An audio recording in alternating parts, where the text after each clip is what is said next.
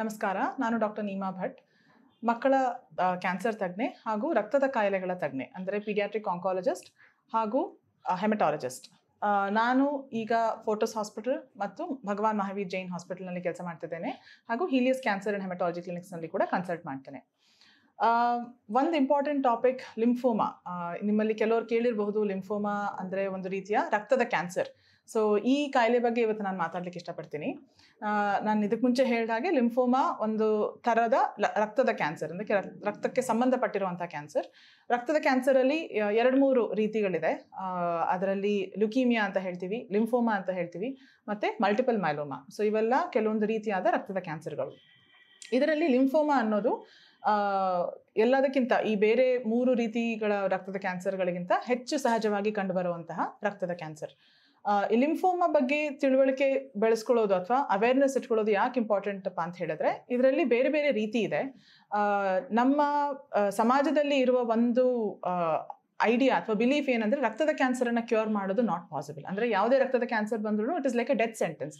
ಪೇಷಂಟನ್ನು cure ಮಾಡೋದು impossible ಅನ್ನುವಂಥ ಒಂದು ಐಡಿಯಾ ಇದೆ.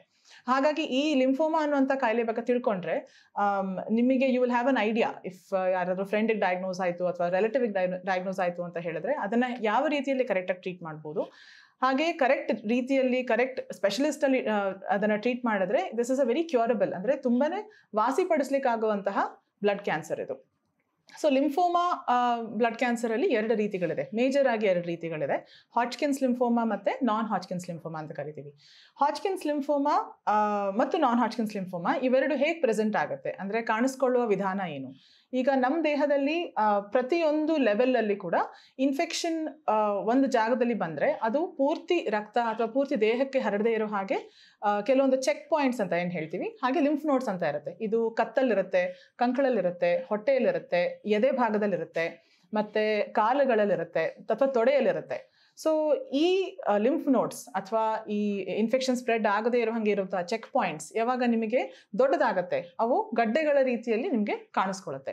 ಸೊ ಆನ್ ರೆಗ್ಯುಲರ್ ಎಕ್ಸಾಮಿನೇಷನ್, ಸ್ನಾನ ಮಾಡ್ತಾ ನಿಮಗೆ ಮುಟ್ಕೊಳ್ಳಿಕ್ಕೆ ಕತ್ತಿನಲ್ಲಿ ಅಥವಾ ಕಂಕಳಲ್ಲಿ ಯಾವಾಗಾದರೂ ಗಡ್ಡೆ ಸಿಕ್ಕರೆ ಆಗ ತಕ್ಷಣ ನೀವು ಹೋಗಿ ಡಾಕ್ಟರ್ನ ಕನ್ಸಲ್ಟ್ ಮಾಡಬೇಕು. ಸೊ ಇಲ್ಲಿ ಶುರುವಾಗುವಂಥ ಕಾಯಿಲೆ ಈ ಲಿಂಫೋಮಾ ಕಾಯಿಲೆ ಬೇರೆ ಈ ಲಿಂಫ್ ನೋಡ್ಸಿಗೆ ಹಬ್ಬತ್ತೆ, ಅಂದರೆ ಬೇರೆ ಗಡ್ಡೆಗಳಿಗೆ ಕೂಡ ಹಬ್ಬಬಹುದು. ಈ ಹಾಡ್ಜ್ಕಿನ್ಸ್ ಲಿಂಫೋಮಾ ಮತ್ತು ನಾನ್ ಹಾಡ್ಜ್ಕಿನ್ಸ್ ಲಿಂಫೋಮಾಗೆ ಏನು ವ್ಯತ್ಯಾಸ ಅಂತ ಹೇಳಿದ್ರೆ, ನಾನ್ ಹಾಡ್ಜ್ಕಿನ್ಸ್ ಲಿಂಫೋಮಾ ಟ್ರೀಟ್ ಮಾಡಲಿಕ್ಕೆ ಸ್ವಲ್ಪ ಕಷ್ಟ, ಆದರೆ ಹಾಡ್ಜ್ಕಿನ್ಸ್ lymphoma is a very treatable disease. ಇದು ಯಾರಲ್ಲಿ ಹೆಚ್ಚಾಗಿ ಕಾಣಿಸ್ಕೊಳ್ಳುತ್ತೆ? ಯೂಶಲಿ ಟೀನೇಜ್ ಇಯರ್ಸ್, ಅಂದರೆ after the age of 10 years all the way until around 60-70 years ಈ ಏಜ್ ಗ್ರೂಪಲ್ಲಿ ಯಾರಲ್ಲಾದರೂ ಕಾಣಿಸ್ಕೋಬಹುದು. ಆದರೆ more common between the age of 10 to 25 years, ಹಾಗೆ in the older age group between the age of 50 to 70 years. ಮಧ್ಯದ between 25 to 40 years ಅಲ್ಲಿ ಅಥವಾ 40 ಅಥವಾ 50 years ಅಲ್ಲಿ ಸ್ವಲ್ಪ ಲೆಸ್ ಕಾಮನ್, ಅಂದರೆ ಅಷ್ಟು ಕಾಮನ್ ಆಗಿ ಕಾಣಿಸ್ಕೊಳ್ಳೋದಿಲ್ಲ. ಇದರ ಇನ್ನೊಂದು ರೀತಿ ಅಂದರೆ ನಾನ್ ಹಾಡ್ಜ್ಕಿನ್ಸ್ ಲಿಂಫೋಮಾ. ಇದರನ್ನ ಟ್ರೀಟ್ ಮಾಡೋದು ಒಂದು ಸ್ವಲ್ಪ ಕಷ್ಟ. ನಾನ್ ಹಾಡ್ಜ್ಕಿನ್ಸ್ ಲಿಂಫೋಮಲ್ಲಿ ಮತ್ತೆ ಬೇರೆ ಬೇರೆ ರೀತಿಗಳಿದೆ. ಅದರಲ್ಲಿ ಕೆಲವೊಂದು ರೀತಿ ನಾನ್ ಹಾಡ್ಜ್ಕಿನ್ಸ್ ಲಿಂಫೋಮಾವನ್ನು ನಾವು ಸಲೀಸಾಗಿ ಟ್ರೀಟ್ ಮಾಡ್ಬೋದು, just with may be 3 or 4 sittings of chemotherapy.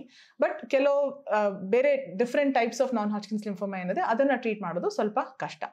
So ಈ ಹಾಡ್ಜ್ಕಿನ್ಸ್ ಲಿಂಫೋಮಾ ಅಥವಾ ನಾನ್ ಹಾಡ್ಜ್ಕಿನ್ಸ್ ಲಿಂಫೋಮಾ ಸಸ್ಪಿಷನ್ ಇದೆ, ಅಂದರೆ ಈ ಲಿಂಫೋಮಾ ಅನ್ನುವಂಥ ಕಾಯಿಲೆ ನನಗಿದೆ ಅಥವಾ ಗೊತ್ತಿರೋ ರಿಲೇಟಿವ್ ಯಾರಿಗಾದರೂ ಇದೆ ಅಂತ ನಿಮಗೆ ಸಸ್ಪಿಷನ್ ಬಂದಾಗ ಅಥವಾ ಡೌಟ್ ಬಂದಾಗ ತಕ್ಷಣ ಏನು ಮಾಡಬೇಕು?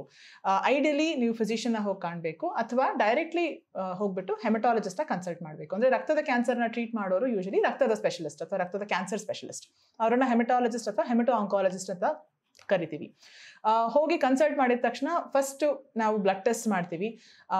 ಹಾಗೆ ನಾವು ಒಂದು ಪೆಟ್ CT ಸ್ಕ್ಯಾನ್ ಅಂತ ಮಾಡ್ತೀವಿ, ಅಂದರೆ ಒಂದು ಡೈಯನ್ನು ಇಂಜೆಕ್ಟ್ ಮಾಡಿ CT ಸ್ಕ್ಯಾನ್ ಮಾಡಿದಾಗ ನಮಗೆ ಗೊತ್ತಾಗುತ್ತೆ ಈ ಯಾವ ಗೆಡ್ಡೆಗಳು ಯಾವ್ಯಾವ ದೇಹದ ಭಾಗದಲ್ಲಿ ದೊಡ್ಡದಾಗಿದೆ, ಎಲ್ಲ ಗೆಡ್ಡೆಗಳು ನಿಜವಾಗ್ಲೂ ಕ್ಯಾನ್ಸರಿಂದ ಇನ್ವಾಲ್ವ್ ಆಗಿದೆಯಾ ಅಥವಾ ನಾರ್ಮಲ್ ಇನ್ಫೆಕ್ಷನ್ ಇನ್ವಾಲ್ವ್ಮೆಂಟಿಂದ ದೊಡ್ಡದಾಗಿದೆಯಾ, ಹಾಗೂ ಇದು ಯಾವ ಮಟ್ಟಕ್ಕೆ ಹರಡಿದೆ, ಅಂದರೆ ಎಷ್ಟು ಸ್ಟೇಜ್ ರೀಚ್ ಆಗಿದೆ ಅಂತ ನಾವು ಫಸ್ಟ್ ಡಯಾಗ್ನೋಸ್ ಮಾಡಬೇಕಾಗುತ್ತೆ. ಆಸ್ ಪಾರ್ಟ್ ಆಫ್ ಸ್ಟೇಜಿಂಗ್, ಅಂದರೆ ಈ ಸ್ಟೇಜಿಂಗನ್ನು ನಾವು ಕಂಪ್ಲೀಟ್ ಮಾಡಲಿಕ್ಕೆ ಬೋನ್ ಮ್ಯಾರೋ ಆಸ್ಪಿರೇಷನ್ ಬಯೋಪ್ಸಿ ಅಂತ ಇನ್ನೊಂದು ಸಣ್ಣ ಪರೀಕ್ಷೆ ಕೂಡ ಮಾಡ್ತೀವಿ. ಅಂದರೆ ರಕ್ತ ಉತ್ಪತ್ತಿಯಾಗೋ ಫ್ಯಾಕ್ಟ್ರಿ ಜಾಗ ಏನಿದೆ ಅದರಿಂದ ಒಂದು ಸ್ಯಾಂಪಲ್ ತೆಗೆದು ಟೆಸ್ಟಿಗೆ ಕಳಿಸ್ತೀವಿ. ಒಮ್ಮೆ ಈ ಸ್ಟೇಜಿಂಗ್ ಕಂಪ್ಲೀಟ್ ಆಯಿತು ಅಂತ ಹೇಳಿದ್ರೆ ನಾವು ಪೇಷಂಟ್ ಜೊತೆ ಡಿಸ್ಕಸ್ ಮಾಡಿ ಯಾವ ಲೆವೆಲ್ ಅಂತ ನೋಡಿ, ಸ್ಟೇಜ್ 1, ಸ್ಟೇಜ್ 2, 3, 4, ಯಾಕಂದರೆ ಸ್ಟೇಜಿಂಗ್ ಪ್ರಕಾರ ನಿಮಗೆ number of cycles of chemotherapy ಹಾಗೂ ಟೈಪ್ ಆಫ್ ಲಿಂಫೋಮಾ ಮೇಲೆ ಯಾವ ರೀತಿ ಕಿಮೊಥೆರಪಿ ಕೊಡಬೇಕು ಅಂತ ಹೇಳಿ ಡಿಸೈಡ್ ಮಾಡಿ it is a combination of chemotherapy and radiation therapy.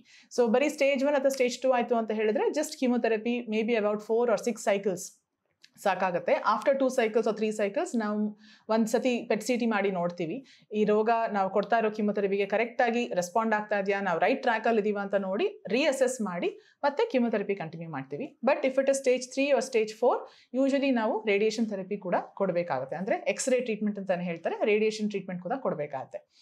ನಾನು ಹೇಳ್ದಂಗೆ ಹಾಜ್ಕಿನ್ಸ್ lymphoma is a very curable disease. ಅಂದರೆ ಒಂದು 5 to 6 cycles ಕಿಮೊಥೆರಪಿ ಕೊಟ್ಟ ಮೇಲೆ ಮೋಸ್ಟ್ ಆಫನ್ ಒಂದು up to 80 to 90% of ಹಾಜ್ಕಿನ್ಸ್ lymphoma is curable. 80ರಿಂದ 90% ವರೆಗೂ ಹಾಜ್ಕಿನ್ಸ್ ಲಿಂಫೋಮಾನ ನಾವು ಕ್ಯೂರ್ ಮಾಡ್ಬೋದು. ಆದರೆ ಈ ರೀತಿ ಕ್ಯಾನ್ಸರ್, ಈ ಲಿಂಫೋಮಾ ಕ್ಯಾನ್ಸರ್ಗಳೇನಿದೆ ಇದು ಮತ್ತೆ ಪುನಃ ಬರುವಂತಹ ರಿಸ್ಕ್ ಇರುತ್ತೆ. ಸೊ ರಿಲ್ಯಾಪ್ಸ್ ಅಂತ ಏನು ಹೇಳ್ತೀವಿ, ಅಗೇನ್ ಡಿಪೆಂಡ್ಸ್ ಆನ್ ಯಾವ ಸ್ಟೇಜಲ್ಲಿ ಡಿಟೆಕ್ಟ್ ಆಗಿದೆ, ಯಾವ ರೀತಿ ಅದಕ್ಕೆ ಟ್ರೀಟ್ಮೆಂಟ್ ಕೊಟ್ಟಿದ್ದೀವಿ, ಟ್ರೀಟ್ಮೆಂಟ್ ಕಂಪ್ಲೀಟ್ ಆಗಿದೆಯಾ ಇಲ್ವಾ, ರಿಯಲಿ 6 cycles ನಾವು ಕಂಪ್ಲೀಟ್ ಮಾಡಿದೀವಾ, ಅದಾದಮೇಲೆ ನಾವು ಸ್ಕ್ಯಾನಲ್ಲಿ ಅಸೆಸ್ ಮಾಡಿದೀವಾ ಈ ಕ್ಯಾನ್ಸರ್ ಪೂರ್ತಿಯಾಗಿ ಗುಣಮುಖವಾಗಿದೆಯಾ ಇಲ್ವಾ ಅಂತ, ಅದೆಲ್ಲ ಅದ್ರ ಮೇಲೂ ಹೋಗುತ್ತೆ. ಟ್ರೀಟ್ಮೆಂಟ್ ಏನಾದರೂ ಅರ್ಧದಲ್ಲಿ ನಿಲ್ಲಿಸಿದ್ರೆ ಅಥವಾ ತೀರಾ ಏನಾದರೂ ಕಾಂಪ್ಲಿಕೇಶನ್ ಡೆವಲಪ್ ಆಗಿ ಟ್ರೀಟ್ಮೆಂಟ್ ಕಂಪ್ಲೀಟ್ ಮಾಡ್ಲಿಕ್ಕೆ ಆಗಿಲ್ಲ ಅಂತ ಹೇಳಿದ್ರೆ there is a high risk, ಈ ಕ್ಯಾನ್ಸರ್ ಮತ್ತೆ ಪುನಃ ಬರುವಂಥ ರಿಸ್ಕ್ಗಳು ಇರುತ್ತೆ. ಸೊ ಆ ರೀತಿ ಏನಾದರೂ ರಿಲ್ಯಾಪ್ಸ್ ಆಯಿತು ಅಂತ ಹೇಳಿದ್ರೆ ಮತ್ತೆ ನೀವು ಹೆಮಟಾಲಜಿಸ್ಟನ್ನ ಹೋಗ್ಬಿಟ್ಟು ಕನ್ಸಲ್ಟ್ ಮಾಡಬೇಕು.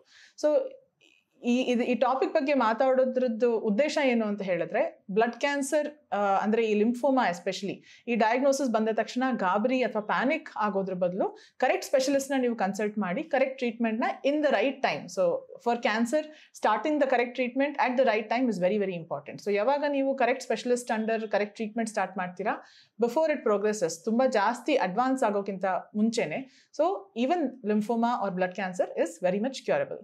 Thank you.